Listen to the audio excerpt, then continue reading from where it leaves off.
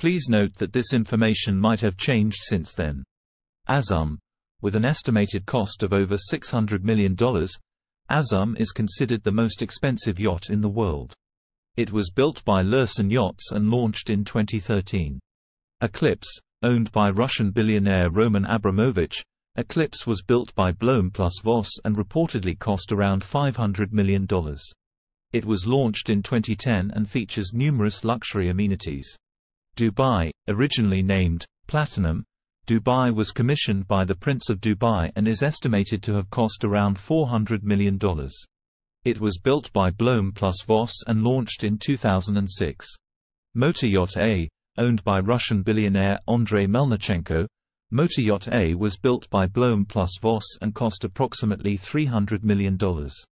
It features a unique and futuristic design.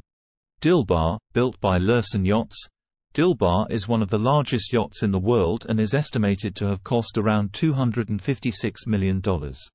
It was launched in 2015 and is owned by Russian billionaire Alisher Usmanov. Al Said. Owned by Sultan Qaboos of Oman, Al Said was built by Lürssen Yachts and has an estimated cost of around $200 million. It features a helipad and can accommodate a large number of guests. Polaris. Owned by Russian billionaire Roman Abramovich before he sold it, Polaris was built by Lürssen Yachts and reportedly cost around $300 million. It was launched in 2003. Serene.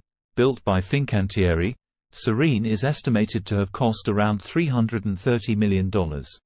It features a wide range of amenities, including 2 helipads and a submarine.